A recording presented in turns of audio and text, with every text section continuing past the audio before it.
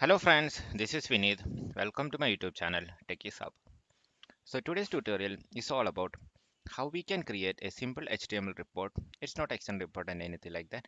It's just a simple HTML report which can be used to for our test execution. So it will have the test case name, the status, the steps, and if there is any failure, we can also attach the screenshots also. Okay, but the HTML report UI is actually a simple UI, so don't expect too much in the UI part and all those things. So first I will show you the template that I am using. So I'll be just editing with Notepad.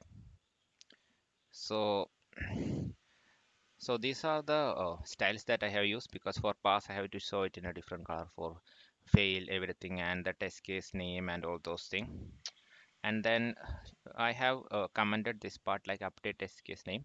So I'll be using this as one of the placeholder. And I will be putting the test case name here, then the test case status. These are the headers of the table.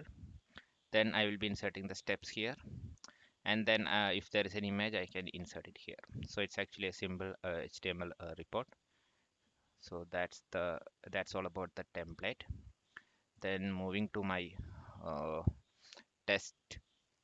So actually I have created a, so there is an initialize method.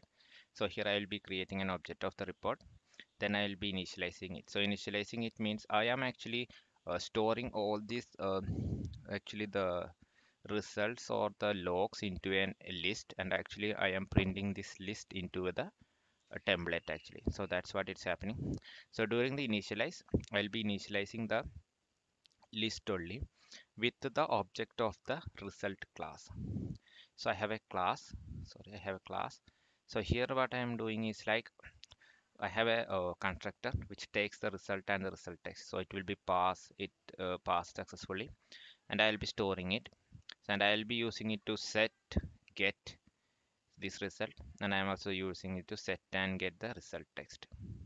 So that's pretty much simple uh, a result class.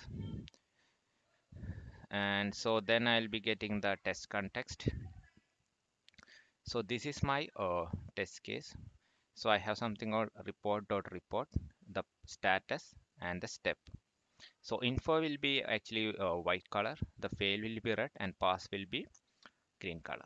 So if you go to the report page, so as I already mentioned, I have taken this part, test case name, status, step, and image.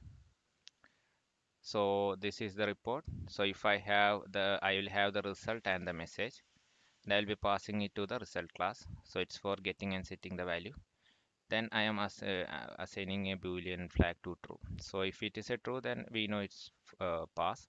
If it is a false, then we know it is fail. Then I am adding the details finally to the list.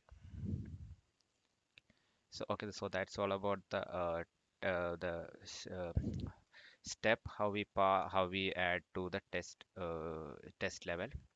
Then I have something called write result. So what it is happening is I am actually reading all the lines from the template to an array. Then I am converting it into a list. Then I will first find out the placeholder for the test case name, and I will add the test case name here. Okay, and it will have the class so this name, so that whatever style I have added to this, it will be coming for that test case name. Then I will search for the test case status, and then I will pass whether it is pass or fail.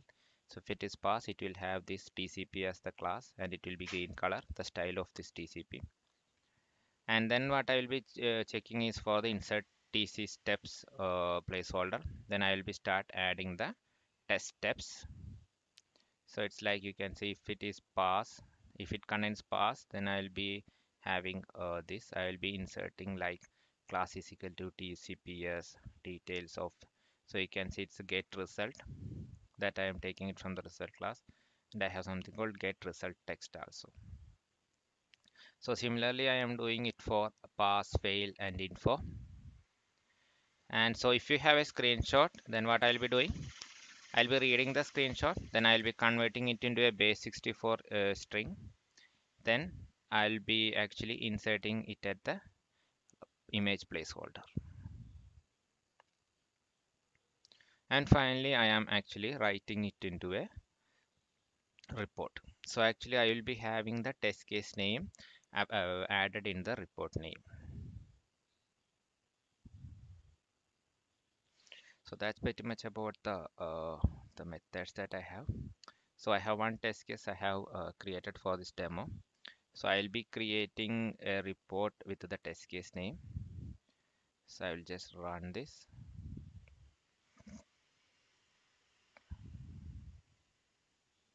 Okay. So now you can see a report has been generated. Okay, so I was planning to open it in Chrome, but due to some issues, I was not able to open it in Chrome. So I have now opened it in the Firefox. So you can see you have the name of the report, then the test case name, then the status fail. So you have info, pass green color and fail red color. So you have the steps, and finally you can have the screenshot. So this is the just a normal report, and this report can be actually appended to the output of the test that you run in the DevOps, or you can have it in the uh, Visual Studio also. So this is the report that I am talking about, and then moving on to Visual Studio. So let me see whether I have added it to the output or not. So no, I haven't added it, but you can use the test context to add it to the output of the Visual Studio itself. So this is the simple HTML report you can use if you have an issue with the XN report or other reports. Thank you for watching the video. Have a good day. Bye.